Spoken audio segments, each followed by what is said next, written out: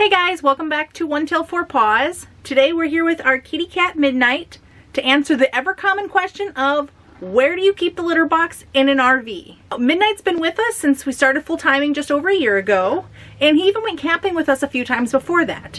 So we've really been able to decide on where is the best place for the litter box. There was a couple things that we had to consider when deciding on the best place for the litter box. The first thing is making sure the cat would use it. If it was somewhere so obscure that he wouldn't use it, obviously it would defeat the purpose. The second thing was making sure it was somewhere that we could access it really easily.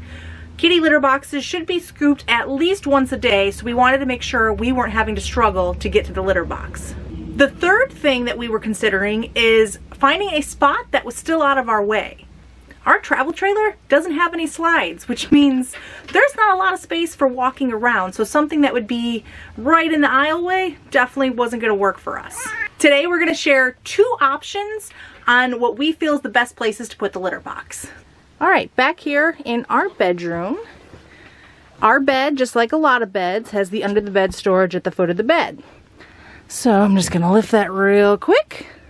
Now, if you are going to use your under the bed storage for something like keeping a litter box where you have to get into it pretty easily and often, I definitely recommend you using these like lift kit things. It makes it so much easier. I can lift it with one hand, no problem, and it stays open.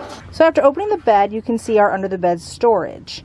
The first thing we had to do here was install this panel here. Our under the bed storage area, which is this area all here, actually connected to our outside pass-through storage. So if we didn't put this panel up, the cat could actually come and go and get into all that storage that's meant for the outside storage. We didn't want that, so we just cut a piece of paneling to size and put that there.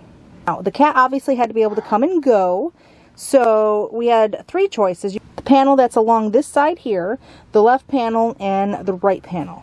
We originally went with this panel because it was kind of out of the way and you really couldn't see the hole from the rest of the RV, so we felt it would be a little more private for the cat. So we put it on this side. You could just cut a hole straight in the paneling that's there. We took that panel off and then bought a new piece of wood, cut it to size, and put the hole in that piece of wood. We did that because if we ever planned on not using this as the cat's litter box area, we wanted to be able to put the original paneling back. Now you can also see that we have this weird contraption here.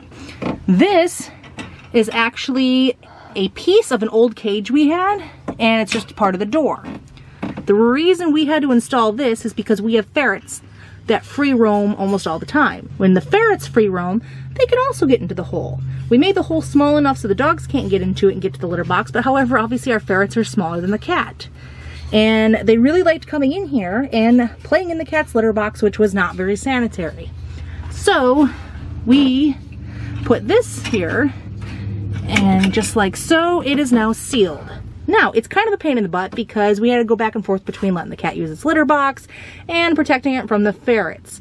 So obviously this isn't necessary unless you have a smaller animal or something that's going to be getting into the cat's litter box. And it is somewhat of a pain to have to constantly open and close that all day long. Now, the next thing you'll notice is the light. Didn't want the cat having to go to the bathroom in the dark, so we have a little motion censored light down there that when the cat comes in, the light turns on. He can use the bathroom, and then shortly after he leaves, when there's no motion for a little while, it turns back off. But this way he doesn't have to use the bathroom in the dark.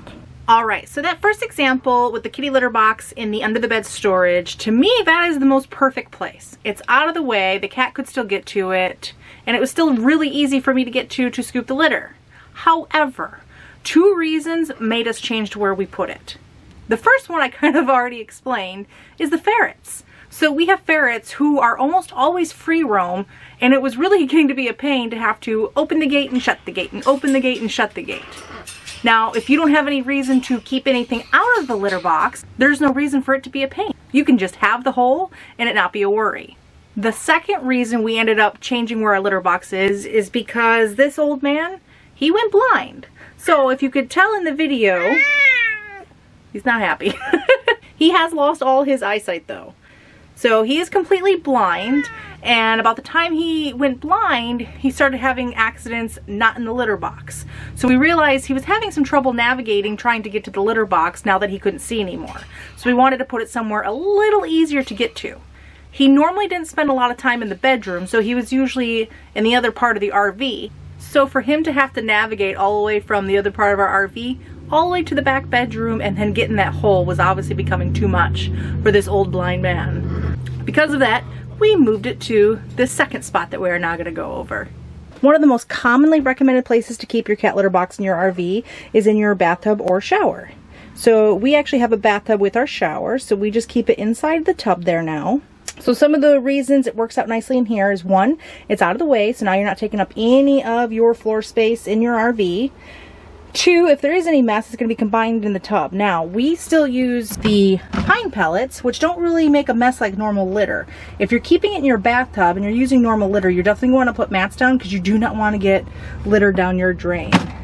Because we switched it to the bathtub, we also had to make sure the dogs couldn't get into it anymore. And obviously our dogs can easily get in here and get to the kitty litter box. So we ended up getting a covered kitty litter box so the cat can come and go as he wants, but the dogs can't get in there.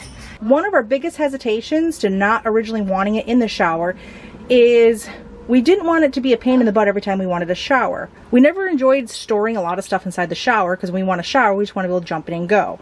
But it's pretty easy, especially having the one with the cover on it. All we have to do is grab this handle real quick and we just move it over here and it sits on the toilet while we take our shower. So that's real easy to do, and then when we're done showering, we just pick it back up